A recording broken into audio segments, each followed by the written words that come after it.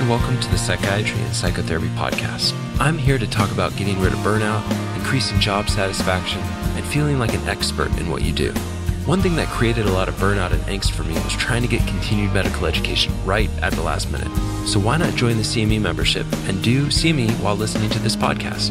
Go to psychiatrypodcast.com, sign up, sign in, take the test, and the certification is emailed to you in seconds.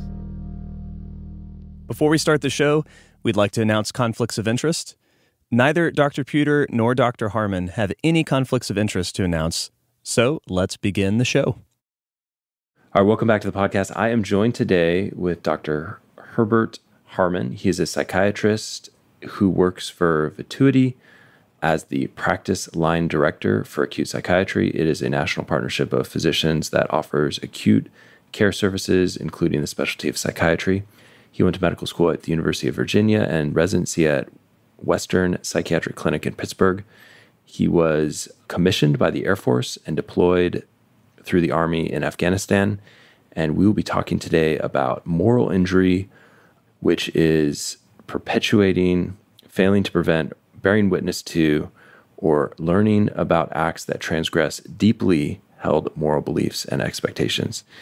It is similar to PTSD, but different. We'll be talking about in the context of the military, but also this extends to various fields where you're on the front line, including probably psychiatry, and we'll talk a little bit about that. We'll also talk about identity and how identity and narrative and the stories that we tell ourselves kind of intertwine into moral injury, and how it's important to have a narrative that we can improve and get better and progress. And we'll talk about that as well. So, Dr. Harman, welcome. Yeah, thanks so much. So it's he goes into hospitals, finds contracts for groups of physicians.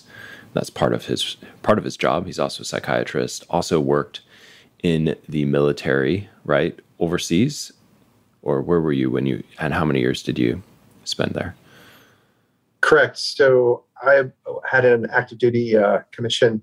Actually, still do with the United States Air Force. I was on active duty for 4 years, the entire time stationed at McGuire Air Force Base in New Jersey, and had one deployment I was called ILO task in lieu of the Army had churned through all of their psychiatrists, and they started borrowing folks. So I got attached to the 82nd Airborne and went down to Fort Hood in Texas and did all my combat skills training, and then went with the infantry to Afghanistan for the better part of a year, gone from home for about 8.5 months total, actually. So that's brutal. Yeah, it was interesting. I learned a lot. So I guess that's why we're talking. Yeah. So we were having a conversation a couple weeks ago, and I was like, I really got to bring you onto the podcast and have this conversation like kind of out loud, because I feel like it would be helpful. We're going to be talking about moral injury, which I feel like, as a provider, once you really understand what moral injury is, you're going to, and it's different than PTSD. It overlaps a little bit, but it's different. Once you really understand what moral injury is, I think you're going to better understand how to talk to vets, how to talk to people who have been, for example, in the police, maybe even on the front lines of like CPS. So I think understanding the concept of moral injury will allow you to know how to ask the right questions, listen more empathically, and help these people overcome, right? And so we're going to be talking about that. We're going to be talking about identity, respecting, the work that was done in the military that these vets did. So Dr. Hartman can tell me more about what that means. And maybe when you know that you probably shouldn't be working at the VA, or when you shouldn't be working with this population. And then we'll talk about how you really want to get people better. And I think we really resonate together, because I run this program, and we always see these people that get stuck in this idea of illness. And I am illness, and I am disabled, and I am chronically this way. And the narrative of that is in and of itself toxic. It has secondary gains. There's reasons why they want that, but it's toxic to the person, like psychologically, to believe that does something to them that then doesn't allow them to thrive, you know. So yeah, shall we start with moral injury and talk about what that is? Sure.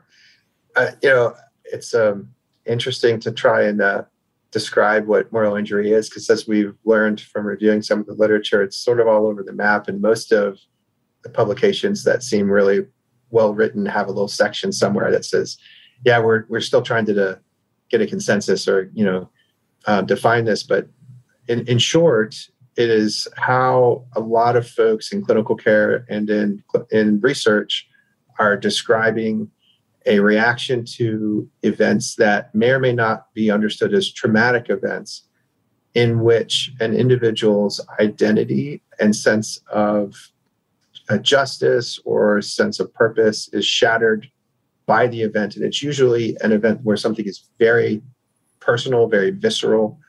So the easy to describe circumstance for a moral injury would be deployment where there's a commanding officer who does something unethical or immoral, and the people under that person have to then do something that they feel is unethical or immoral, and they follow through with that thing, whether it's hurting someone or violating some sort of ethical code or violating a religious identity or spiritual identity that they have, and then emerging from that and having a set of symptoms that can overlap with PTSD, but look very different when you're paying attention. And what I mean by that is there's not so much the startle response or the dissociative episodes or the re-experiencing. It's more self-loathing, depression, isolation, avoidance. And a lot of it can be found in a narrative that a person has about what they're experiencing as they're describing, like, I don't know who I am anymore. And I have a lot of lack of motivation for, self-care and for care of others, feeling like, I'm not worthy of caring for my kids or my wife anymore. So again, overlapping with depression, not necessarily meeting criteria for major depressive disorder, though. So I think that's part of what makes it so hard. It doesn't fit nicely in any of our boxes. Yep. So there's this potentially morally injurious event, and you mentioned one type. It's in that review you gave me. There's two types. There's the betrayal-based event, which is like betrayal by a leader or a trusted authority, bringing you into something, making you guys do something, maybe doing something to you. There's that, and then there's the perpetuation-based event, which is what you're like perpetuating or witnessing actions that violates one's core beliefs. So you're violating your own values or rejecting previously held religious beliefs. And so you have this event. So it's different than PTSD, which is like a near-death experience, right? And there could be also mixed in, of course, in war, near-death experiences. But this seems to me like when I sat with vets for a long time and you're trying to get to like what's really going on, this is the story that they don't tell you. Mm-hmm. Right.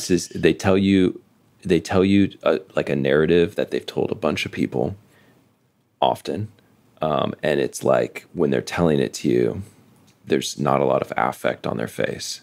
They're not experiencing dissociation or anger or sadness. But then when you get to this event, it's like they can't even go there. They can't even talk about it.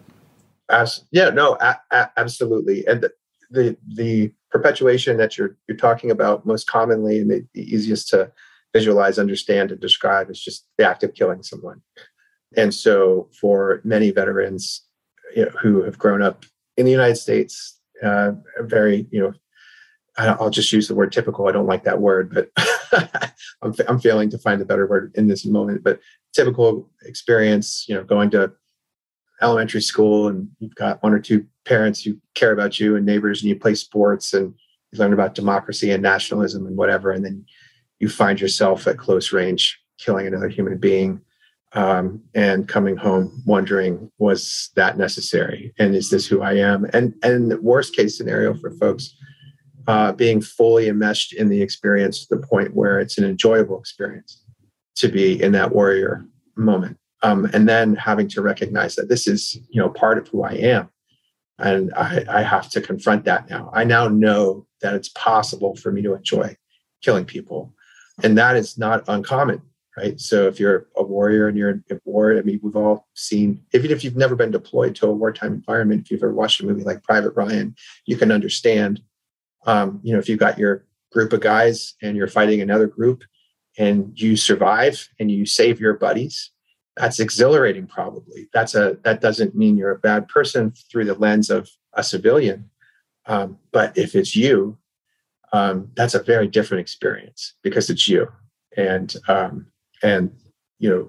what do you now think about yourself, and how do you reconcile that? So I first really began to appreciate what we're talking about when I was not while I was deployed, but instead while I was stateside, both before and after my deployment.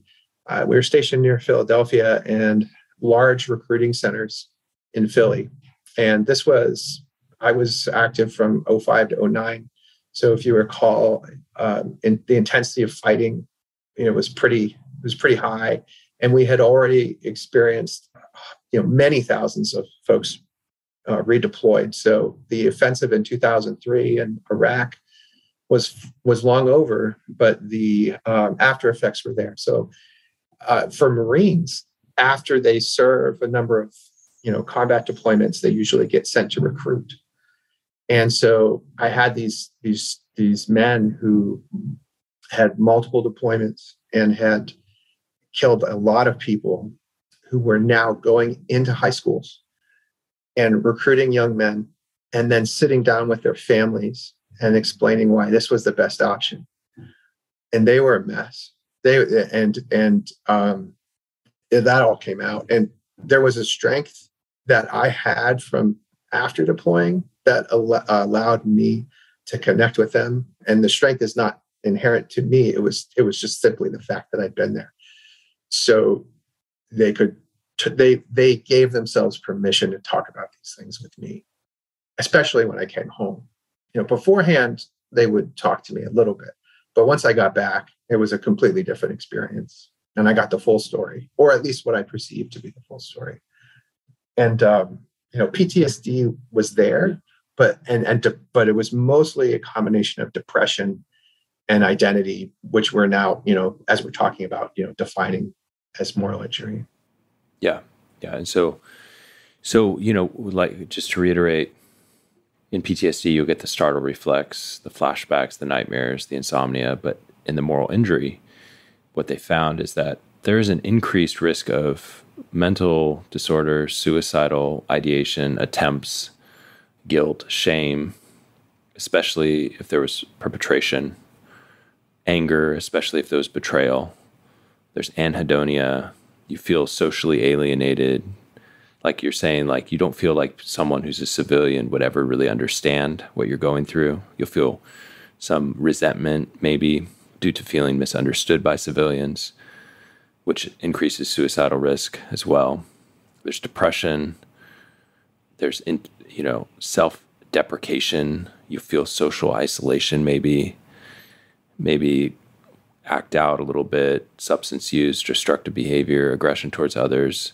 There's mixed studies on that piece in particular. And then there's also like religious struggles. I feel abandoned by God. I'm doubting my beliefs. I'm questioning my purpose. I'm perceiving one's actions. I'm perceiving my own actions as a violation of my religious spiritual ethic. I am unforgivable. So you're back from deployment. You're meeting with these people. You're trying to help them through their own moral injuries that they've experienced. Yeah, that seems very gripping to me. Tell me, are any stories coming to your mind on how you, in particular, or what that was like? Yeah, absolutely. I can think of like 2 or 3 cases I probably remember forever. It was an officer who had led a group moving in 2003, and one of the Iraqi fighters that end up taken by our U.S. forces and interviewed, and just make sure that hey, this is not someone who's intending to function as an insurgent. And I got to know most of these guys pretty quickly and realized, okay, well, we're just two humans representing different leaders and organizations. And identified the folks who said, yeah, we want to build a better country. We want to work with you. And then befriended them, right? And then set up, help set up the Iraqi military. And then short order, people coming in from other countries, establishing an insurgency. Our U.S. officers had to fight alongside these guys that they had just months before been, in opposing forces. And then they became like battle buddies. So U.S. military and Iraqi military becoming close friends, getting to know each other, learning about each other's families and kids. And then the U.S. officer says, I'm going to go left, you go right. And the guy goes right and he gets killed. And there was something about that dynamic for this one officer that I have in mind that just was life-shattering for him. He had somehow reconciled everything that had happened with the initial push in his own mind to allow him to recover and move forward. But then he formed an alliance. Basically, I think we talk in the literature about making amends, how making amends can really help people. There's a whole process for that in certain kinds of psychotherapy. And then when that was shattered by what he said felt like was a betrayal, of him, he betrayed this person that he had brought into the fold. How did he betray him, or what was the? Well, by sending him into battle, by making operational decisions that ultimately led to his death. Oh, okay, yeah. Yeah. So they were still fighting on the same side, but as in you're making decisions, and this is your person, right? This is your. You feel responsible. You feel morally obligated to keep this person as safe as possible, and then something bad happens. Right. That kind of. And then the other cases I can think of, and one in particular, was a Marine who just, from what I could gather, just a really emotional, very sweet human being, stateside, growing up, felt a sense of honor, duty, very patriotic, and had just killed a number of people at very close range, was apparently a very good, fighter, and really believed in what he was doing. And over time, as the war drug on, just became less and less enchanted with the idea that he was making a difference, or anything that he did made a difference. And all that he was left with was, the U.S. government's very good at helping me kill people. And that's what I do. And that's who I am. And that's never been who I wanted to be or what I'm about. And when I would chat with him before or after our, individual sessions, just kind of helping people feel comfortable coming into the room. How's your week? You could tell, you could experience all the social reciprocity and all the little things that he would say, and get some sense for what he was like if you were his neighbor. And how he came across to me socially was a complete opposite of the narrative for what he was and what he had to do to survive on deployments. And it he was like empty inside, other than carrying this tremendous weight, as he was trying to figure out, okay, well, who am I now? How do I understand who I am now? And what does that mean about my capacity to be a loving spouse and a parent and a person who cares about his society and being a U.S. citizen and everything. Everything else was a mess. The one thing he knew was that he was really good at, fighting. And so he had to try to figure out what to do with that. Yeah. So there's that kind of like identity, like my narrative of myself has shifted, and it's kind of like the disenchantment. I see that with psychiatrists as well. Sometimes or therapists, it's like they just it's like when we get tired, when we get burned out. I don't know. It's probably not a good parallel, but I don't know. I think it is. Okay. I think it is. It's like, okay. Like it moves from like, I feel like the humanitarian aspect of the work that we do is really meaningful, right? We're helping people. But yeah, we can get disenfranchised and kind of get where we can be like, okay, it's just a job. It's just money coming in. It's just to provide. It kind of, is that what you're thinking? Well, I think we work in, everyone says, oh, fix the U.S., healthcare system. I laugh and say, if there was a system, we could fix it. Right. And so we're sort of bouncing around between healthcare systems, insurance companies, global economies, state governments, federal government regulations, and trying to do the best we can. And so, for instance, when you said that, the first thing that came to mind for me was just what it feels like to stand in an emergency room and see people flooding in desperate for anything, help, right? And the emergency room it's very defined. There's things that the ER can and can't do. And most of your needs can't be met in an ER. The emergency need can be met. And so you talk in your podcast often about the value of the IOP type services that you've been able to deliver in your career. And I'm a huge fan of them because I think they're so helpful, and there needs to be way more of it. And also true for most people on, say, for instance, Medicaid. That's not a possibility, right? So when I see people in the emergency room and they don't have an emergency medical condition that requires emergency intervention, but they would definitely benefit from an IOP or PHP. Yeah. I'm getting paid to say, hey, what you need is this thing. And I know this thing doesn't exist. It's really right. And so I'm trying to say, okay, well, let's patch together what else could look like that. And deep down, like you can't really replicate it without the thing.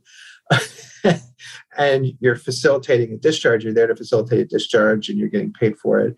And you kind of still have to go home and look at yourself in the mirror and go, wow, like, how did I end up here? And it's not like things would be better if I wasn't there.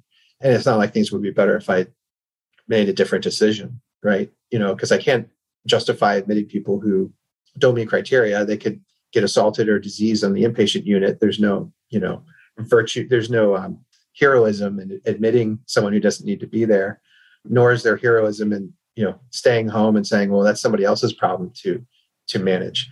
But we're left, I think, often churning in systems where we came into medicine hoping that we were going to do something very specific and we're always going to, deliver something great. And when you have when it's pretty normal to go into a shift and see all this suffering and feel sometimes like you're just kind of a cog, as they say, in the wheel. I think you can start to experience things like that. Yeah. I think that's why I enjoy doing therapy, individual therapy, although it's, as a psychiatrist, it probably would be more, economical to just do more med management and have someone else do the therapy. But I love being a part of the process, of the therapy itself. Okay. So we're getting back to this person that this story of this officer who sent in the Iraqi. How did you help him? Or do you feel like you were able to help him? Or how did the group help him? Yeah. So he had a number of resources. Not least of important was a case manager who would check in on him frequently and make sure that any kind of appointments he had were, reminding him, you have an appointment with your therapist tomorrow at 2. You have an appointment for your lower back pain next Wednesday. And so he was on medication for depression. I don't remember. It's too far gone to remember what, or any of the specifics probably don't really matter here. But I was there to help make sure that anything that, any medication he was going to be on actually made sense. I think folks with moral injury, it's easy. If they're drifting in the community, they're going to come into you possibly on a bunch of benzos, opiates, and stimulants. So for folks who are listening, I mean to say benzodiazepines, which are sedatives, which can be abused. And although they might facilitate a little bit of sleep, actually disrupt deep sleep wave architecture. Opiates, opioids, things like oxycodone for chronic pain, commonly for acute pain or cancer. But if you've listening to popular press, or you work in medicine, there was an epidemic of overprescribed opiates. At the time, that was still going on, way worse than it is now. And stimulants, which, if you've been through trauma, you're not concentrating, or at least you appear as if you're not concentrating to most observers. You can easily find yourself, talk somebody into believing that you have adult onset attention deficit or something like that. So I think it's a pretty common experience for psychiatrists to have folks land in their office on some combination of these 3 drugs. So I think a lot of what I did was for these guys, make sure like either they're not on these drugs, or if they are on them, I'm helping them get off. And we'll go ahead and try SSRIs or mood stabilizers, SSRIs, higher doses, mood stabilizers, average doses, anything that is going to make sense for treating PTSD and depression and not put them at risk for getting worse instead of better. And also just really validating their experiences. The gentleman the officer who was in Iraq that I was talking about, I actually had to help him get hospitalized. He came into my office and said, I found him in the hospital today. I'll be dead tonight. And I couldn't get his commanding officer to take him. I couldn't get the ambulance to take him either. Everyone was afraid. It was a really intense moment. And I actually said, all right, for this moment, we're just, we're in uniform together and I'm your battle buddy. And I personally drove him to the hospital and called the attending, who said, meet me outside the elevator. We rode the elevator up to the unit, and the attending opened the door and I walked him on the unit. It was the only way I could do it because we were on base. And it was the only time in my life I've done something like that, and I don't regret it, and I don't advise it being a practice. Right. Yeah, I think sometimes we do what's in the best interest of the patient. At the end of the day, I had this one person reach out to me on Instagram, and they were like, I think my patient has akathisia. And this was like, a therapist who's listened to the akathisia episode. And so their patient's like pacing around, restless on high doses of antipsychotics. And I'm like, well, I think you should call the attending. And there was all this fear around calling the attending, because that's not normal protocol. Normal protocol is going to my boss, but my boss doesn't really know what akathisia is. I said, sometimes you got to do what's in the best interest of the patient. At the end of the day, like, we can't get too far away from doing what's in the best interest of the patient. And sometimes you have to, change the rules a little bit. It's not the normal thing for you to probably drive this person to the unit. You drove him to the unit, is that right? Yeah, literally. It was the only way. I spent like an hour trying to convince people, and he was clear with me. This guy knew weapons very well. It's one of those things where I had this one ex-cop who was undercover for decades, and so he didn't look like a cop. He looked like a thug, and no one would see this guy without security. And I think the first couple times I had security outside my door, but then I eventually saw him alone. But some people are really scary. They just look scary. And I think that's part of working with this population, is to realize, like, just because they've been violent in war doesn't mean they're going to be violent in your office. Unless they have a history of becoming unhinged with people who are civilians and normal people or providers. If they have a history of violence in war, they're probably not any more at risk of being violent in your office than a normal person, I would assume. No, I had never. I had the luxury of personal experience that kind of helped me understand what you were just saying. And I wasn't at all worried about him hurting me. I was 100% worried about what would happen if he left. Because I'm confident something bad would have happened. I don't, of course, can't actually forecast, but But yeah, these are folks who, identity, like we're saying, identity matters, and occasionally it's like, my identity. Yes, I'm a psychiatrist. Yes, I'm a healthcare professional. But if you're also a veteran, if you're also active duty at the time, you have all these different things that you represent to the person that you're caring for, and sometimes one of those identities steps forward more than the other. And I think if you can respect that and observe it and be transparent about it, you can use it to help people. I just have to be careful. Yeah. Okay. I have a story for you, and I've never told my audience this story. This was one of the reasons why I went into psychiatry. So I'm a third year medical student. I'm going to change a couple of the facts I always do to kind of like hide the patient's identity. You want to be able to trace these stories back to any particular person, so I don't feel like I'm violating HIPAA or, But it was this older guy who came in to the ER, and I'm seeing him. I was on internal medicine. He had like new onset diabetes or something like that. But I get talking to him, and I had this weird feeling like I'm gonna have a deeper conversation with this guy. Things were slow. I didn't have like 6 patients to go to after. So he was a Vietnam vet, and he was telling me he hadn't slept well since Vietnam, which is like 40 years or so.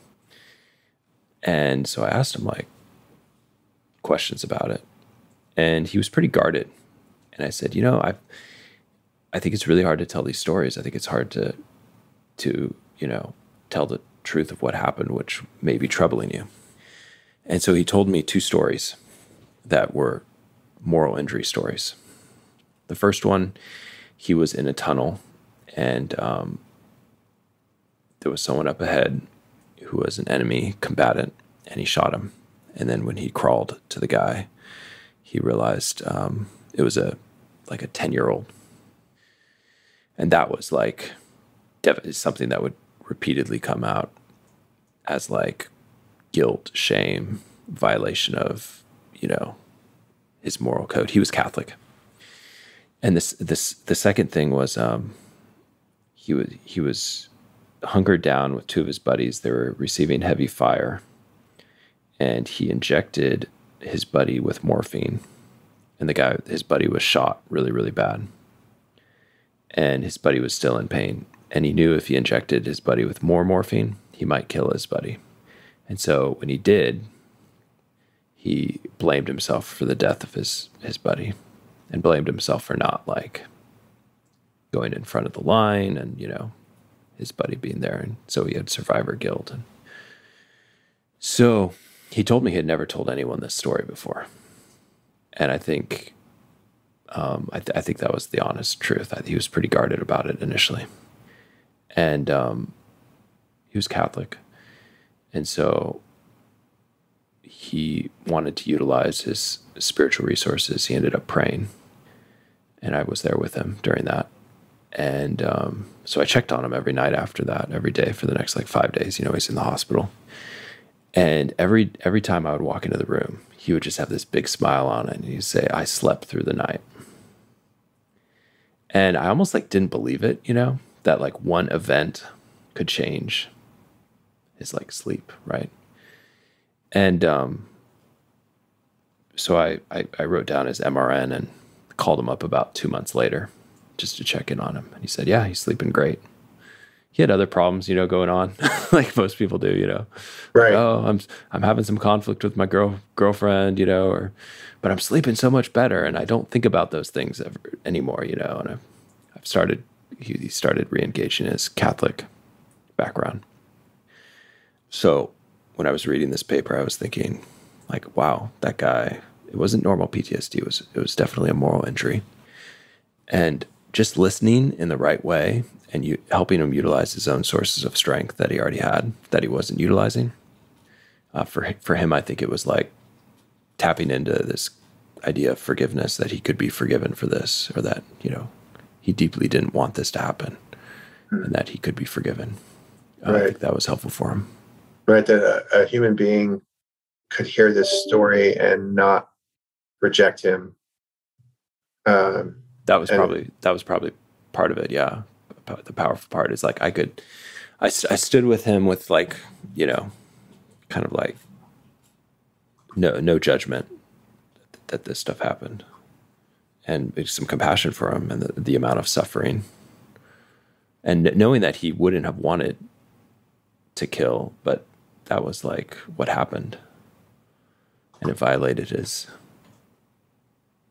moral code. I think he would have, I think he wanted to, do what was right. And it just was a huge violation of what he felt like was right. Yeah.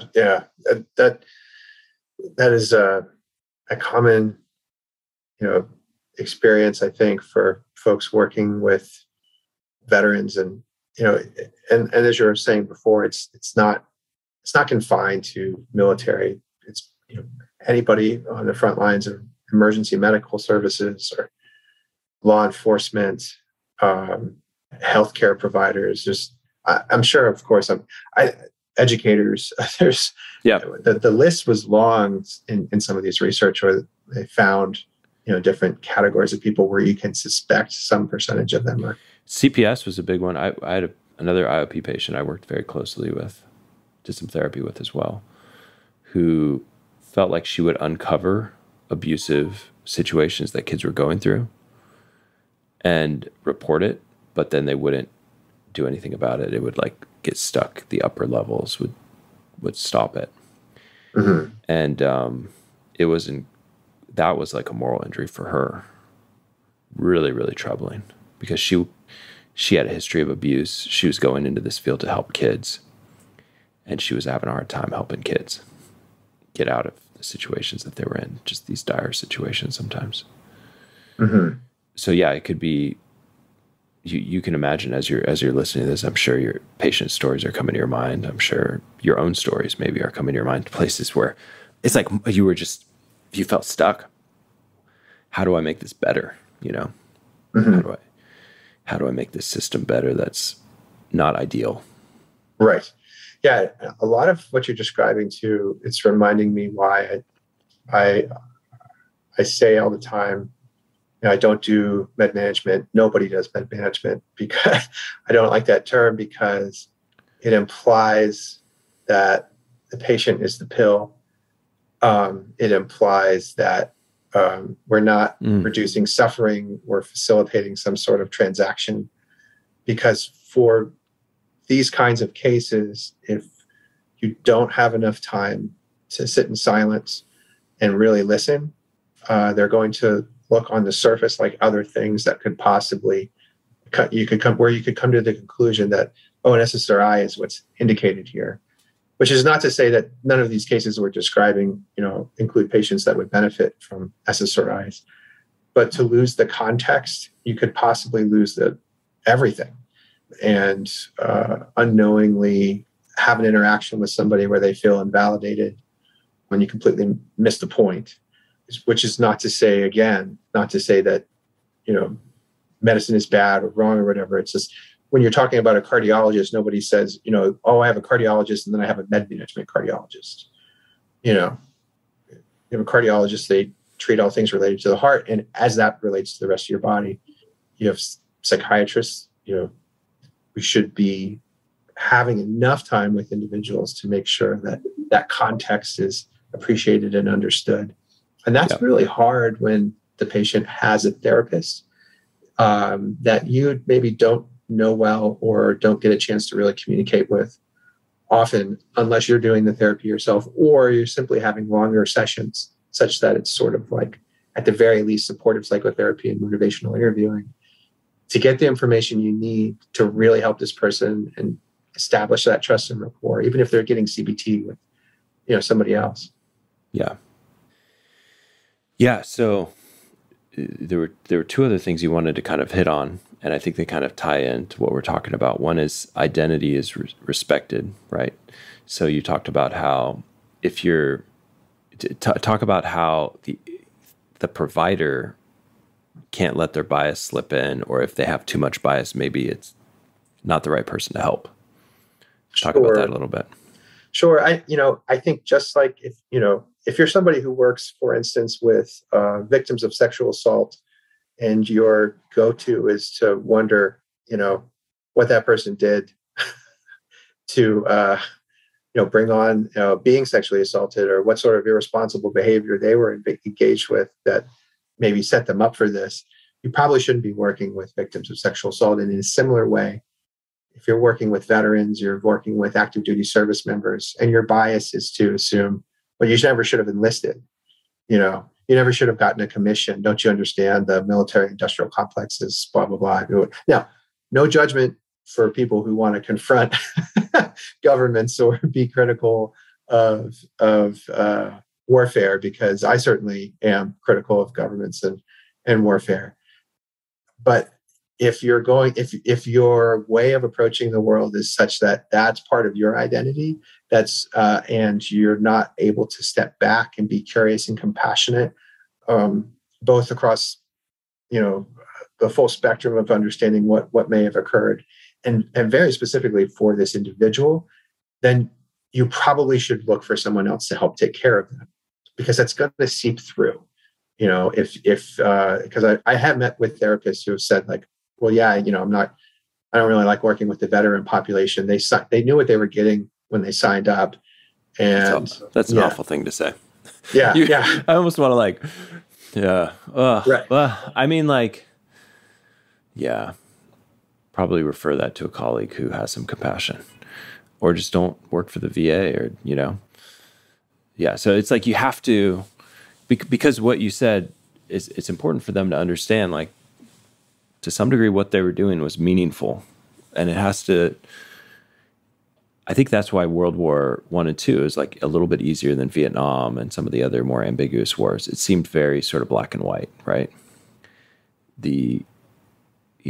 Nazis are bad, and they continue to be bad. Anyone who's bad is labeled a Nazi, right? So it was very clear, like, you were a hero.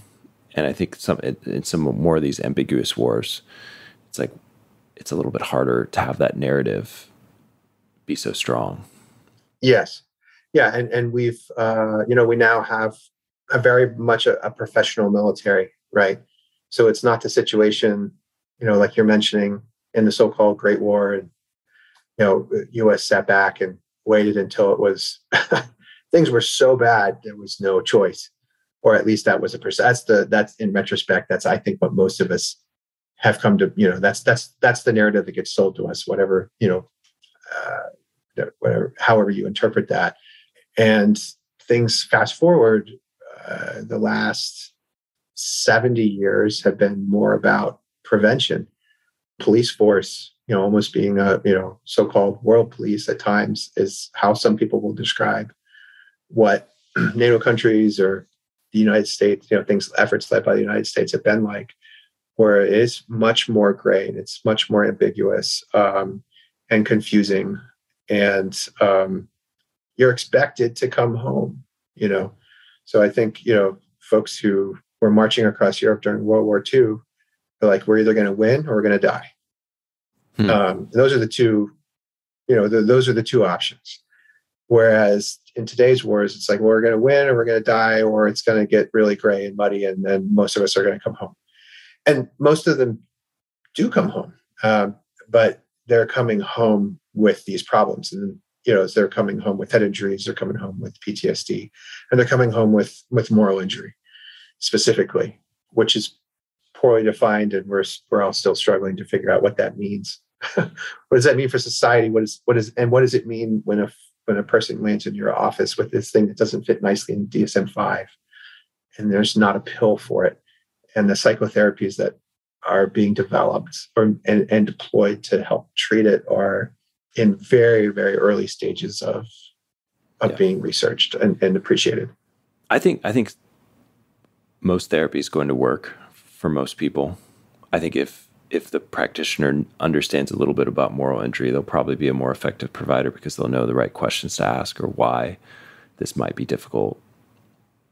Okay, there's one other thing you wanted to hit, which was that you think it's important for people to believe that they're going to get better and that they respond to that sort of thing. And I found this as well with patients. There's since I run a program for people with medical problems and psychiatric problems, they come in often with this thought that this medical problem is going to keep me disabled for the rest of my life. And it's hard for them to break free of that sort of narrative. And there's secondary gains that are known and unknown for that. The family sometimes has secondary gains. So it's, yeah. And tell me your thoughts on this. Yeah. I think I think the financial and political systems we have that are intended to support people who are suffering sometimes backfire for the patient when a person's identity is shattered and it gets reformed as a sick individual, and they find themselves thinking like, oh well, I'm getting compensated for being sick. This is now who I am. It's an easy identity to construct, and it does, at least in the short term, help people get by. It gives them something to bond with others around. It gives them something to talk about, and then there's financial reward. And so, cutting through all that can be really challenging. And I think when we're dealing with veterans who have symptoms of PTSD and or moral injury, it's really important to help them understand like that you as the therapist are leaning in with hope and optimism. That's your lens. My lens is, I don't care who pays you what, and I told vets this. I don't care if the US government gives you $100,000 a year for the rest of your life for whatever reason, for just simply because you're a veteran, if they want to, or because you used to have PTSD. But I'm telling you, you can recover. And my job is, I'm not going to rest until I think that we've done everything we can to make your life as fulfilling as possible. And you can see how horribly the system has treated people, because there's a lot of folks who never come back when you say that.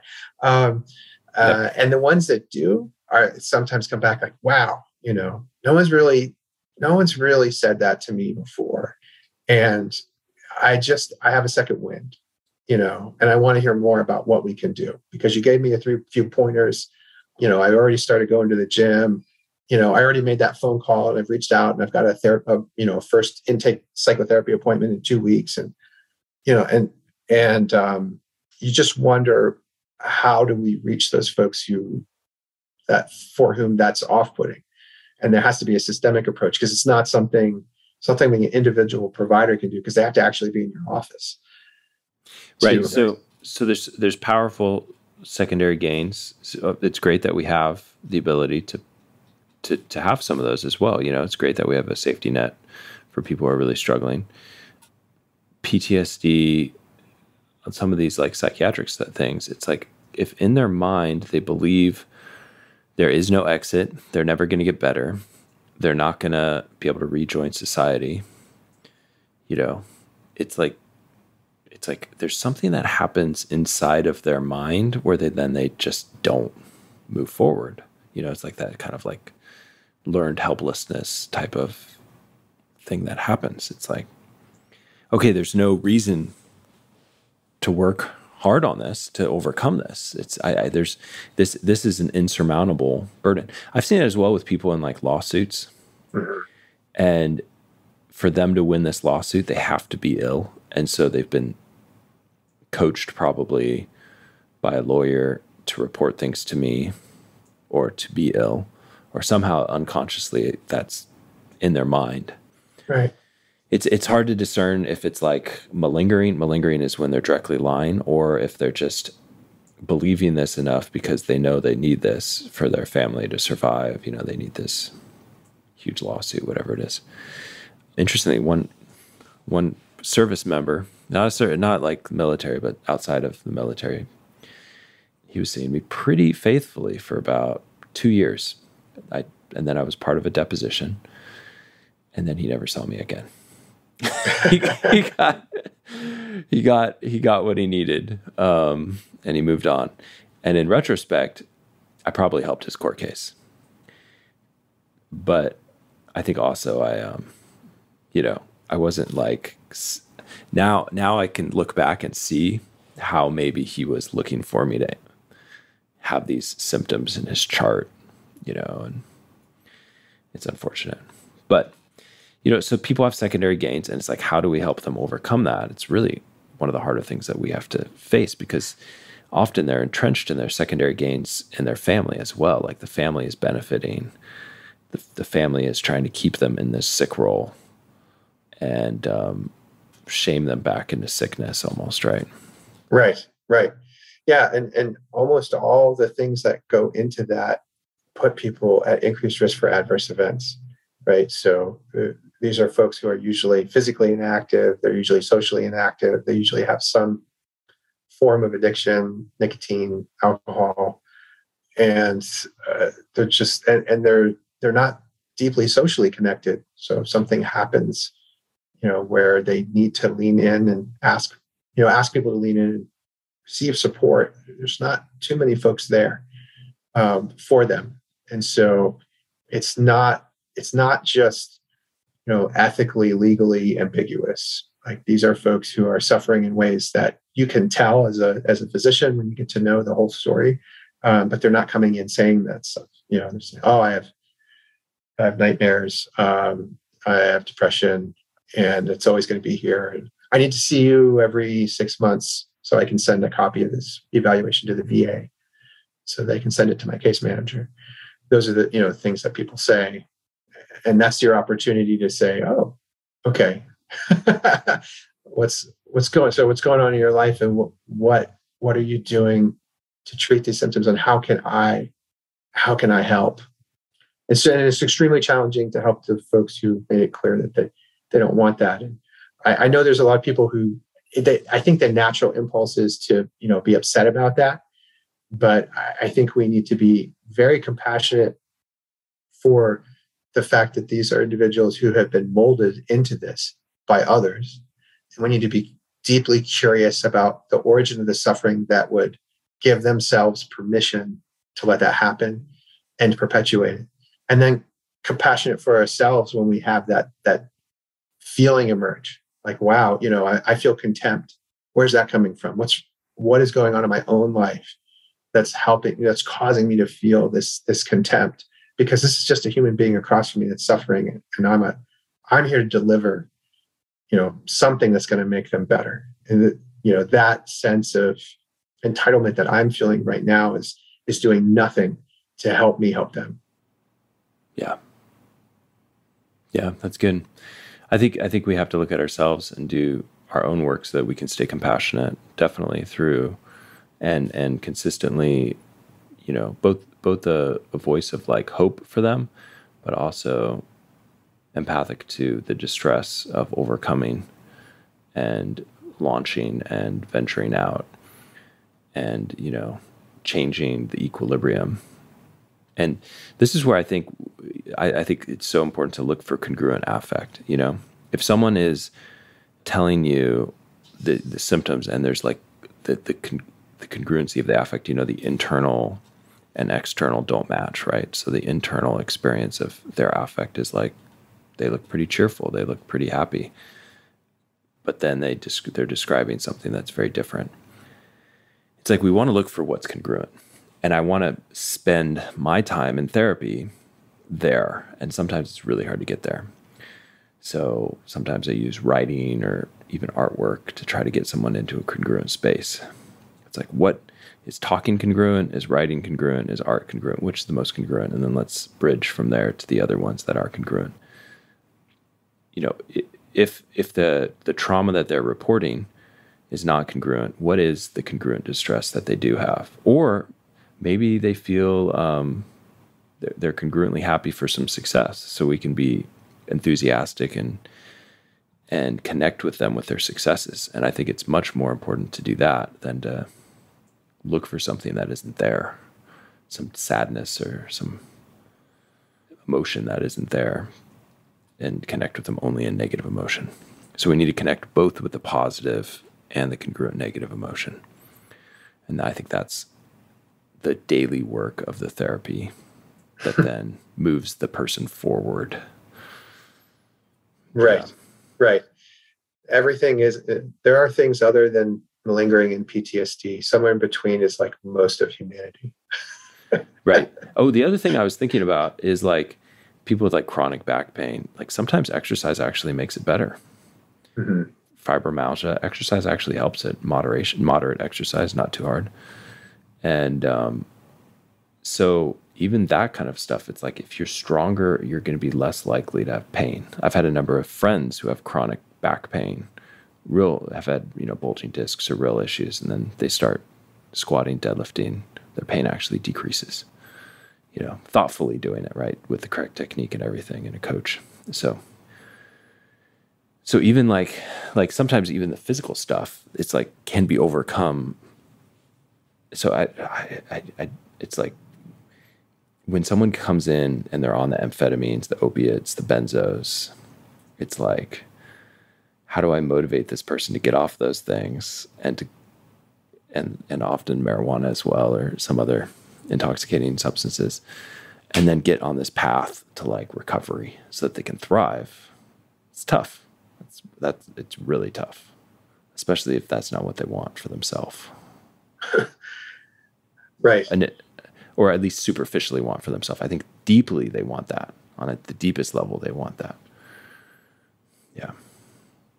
Yeah. And, to bring us back, a little bit with moral injury, that you're really trying to understand what was their identity before these events or this singular event, and what is it now? What does that mean? And how does all of that correlate with the things we know make a person healthy, and allow them to progress with purpose and meaning? And I think it's becomes really important to spend enough time with our patients to figure out how to create space so that they can actually divulge what those things are. It's super easy to get a PHQ-9 and ask all the questions to figure out if someone has major depressive disorder, generalized anxiety disorder. Those things we can accomplish pretty quickly. It's fairly simple. But to create a relationship and a space, the emotional space for a person to divulge to you, this is what gives my life purpose and meaning. And maybe right now, the things that are giving their life purpose and meaning, they know are counter to who they were before. And there's an incongruence, and they need to reconcile that. And they were desperate for someone to give them permission to do it and to go on a journey with them, to sit in that uncomfortable space and be very uncomfortable with these stories and let that happen. Just, let that discomfort exist inside you and between both of you and in them, and not be afraid of it. And I think that's where this work is really done. That's good. I think that'll be a good ending. Thank you so much for coming on, and thank you for sharing your journey here and your service and your passion for this population and for moral injury and how we might better help people through it. So I appreciate that. Well, thanks for having me on, and thanks for doing this podcast. It's become a part of my life, and it makes my life better. And so it does. It's hard to think that that's the case, but okay, I'll receive that. I'll keep telling you until you believe it, so you can internalize it. Your podcast makes my life better in many different ways, and I'm very appreciative, and I'm flattered that you have me on. Thank you so much.